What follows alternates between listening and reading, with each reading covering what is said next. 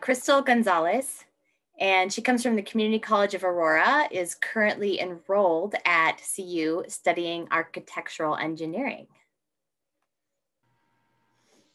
Hi, thank you, Alicia, for that introduction.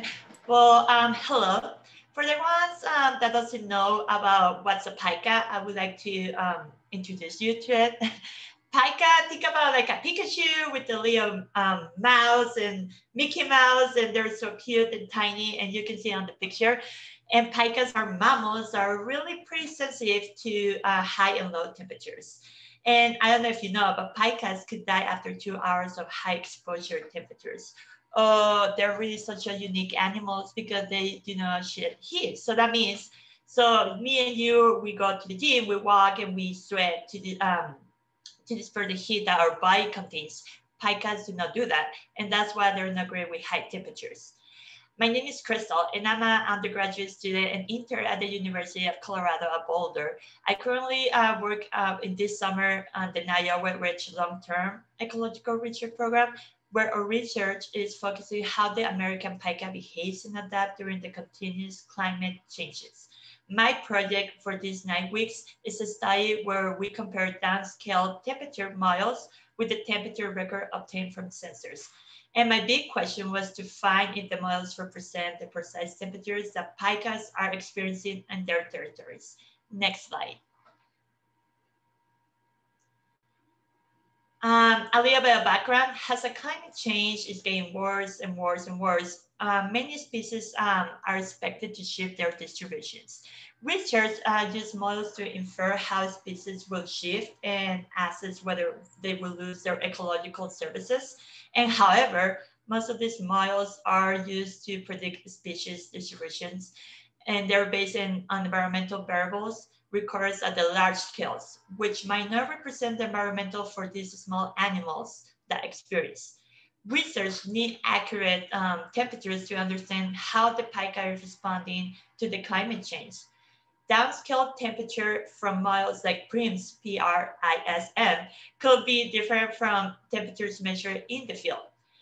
In this project, we approached the idea to analyze this hypothesis, which is again, if these models represent the precise temperatures that pikas are experiencing on the territories. So what I did, we split this project in 2 parts.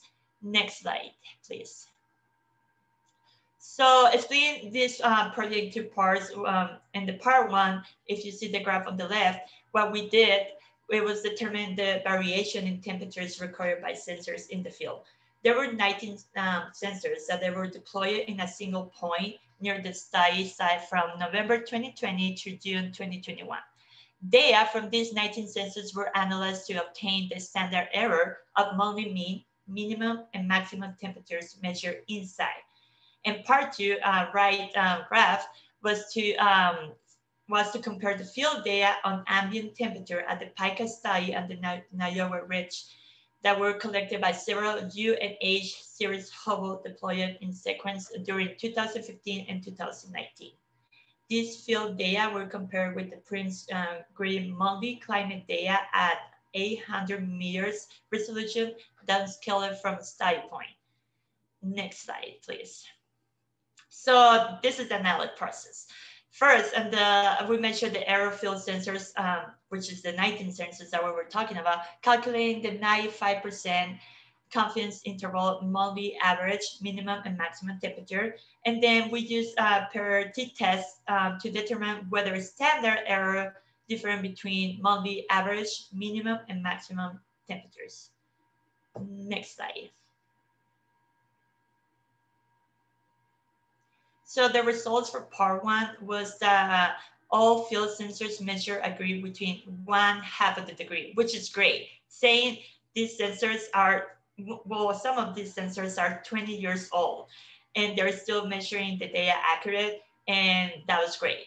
The errors of the field sensor temperatures were not related to the absolute temperature in our test. So then after this, we can move to the next part. Next slide, thank you. And the part 2, we obtained downscaled temperature data for a specific location where ambient temperature had been measured for several years during the Pika study, obtaining the mean and the standard error of monthly average, minimum, and maximum temperature from field sensor deployed in a sequence at the specific location. So if you see on the graph here, there is the average, the maximum, and minimum, and only the average was well, no, not even that much, but like only 16% was accurate with the downscale data and the sensor data. Next slide. And using the appropriate standard errors values on the monthly average, minimum, and maximum temperature measured in the field, we determined that whether each downscale temperature static fell within the 95% confidence interval of the corresponding field temperature statics. So if you see the three graphs, we have three. We have the average, the minimum, and the maximum temperature. The blue one is the field temperature that we measure with our sensors, and the orange one is the downscale model that it should follow, right? But the only one that we can see here is the average is kind of accurate, and the problem is that the minimum and the maximum are not. If you see closely, there is some points that there is 10 to 12 degrees difference, and this is the problem for Pikas. Next slide, please. Because downscale monthly minimum and maximum temperature almost never fell within the 95 confidence interval of the field data. And the minimum and maximum were not far less extreme than values measured in the field, meaning that like for Pikas, this is super bad. So just think about as a research, we're trying to think about how their survival and demographics, but if our data is not accurate, how can we explore this and have the right data? Next slide. Our results show that the downscale model failed to predict the inside temperature and the rocky slope habitat by Pikas. And it is important to measure the environmental variables experienced by these Pikas or any organisms because they will interfere with their demographics and survival. Next slide. And I just want to thank Dr. Ray and Ari because they were the most wonderful people ever to work with. Thank you to Dr. Chris because she not only gave me the data and the scientific knowledge, but she was such an amazing and kind human. And I had to be honest, I didn't even know what was a pika. I didn't even know many terms in the beginning of this research. And I think I asked her not one, but many, many times. And she was just so patient with me. To Ari, thank you, because she was there before our internship started, and she was always explaining everything as well. And it was great to give me the opportunity to hike with her, to observe these pikas, to hold these pikas. And thank you, because you really are a remarkable person.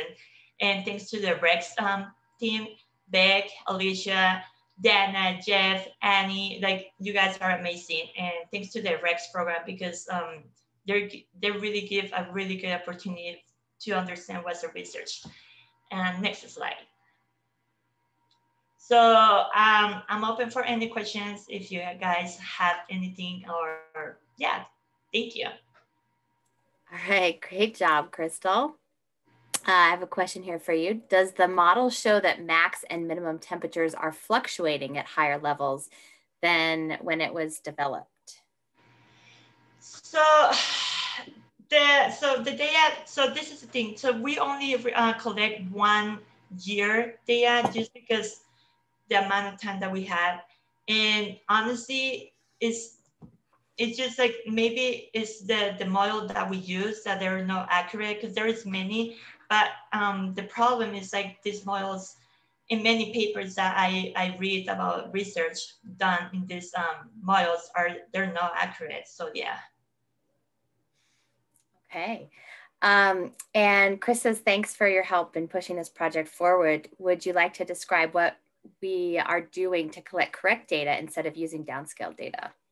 Yes, so the Pika team pretty much has sensors under the tile because so Pikas live pretty much, they go under the tile. So like in the ground, if we're in the ground, Pikas go 1 to 3 meters down the ground. So they have sensors down in the ground. They also have sensors on the trees to measure the different temperatures. When we go to the field, we go and observe Pikas for survival and demographics. we also trap Pikas to tag them and go the next year and see if they're in the field. Yes. Okay. All right. Great job. Thank you so much. I'm going to go ahead and move us on to the next presenter, but there is one more question in the chat. So I'll ask you to answer. Actually, there's 2 more questions now in the chat that I'll ask you to answer in the chat as we move on to this next presenter.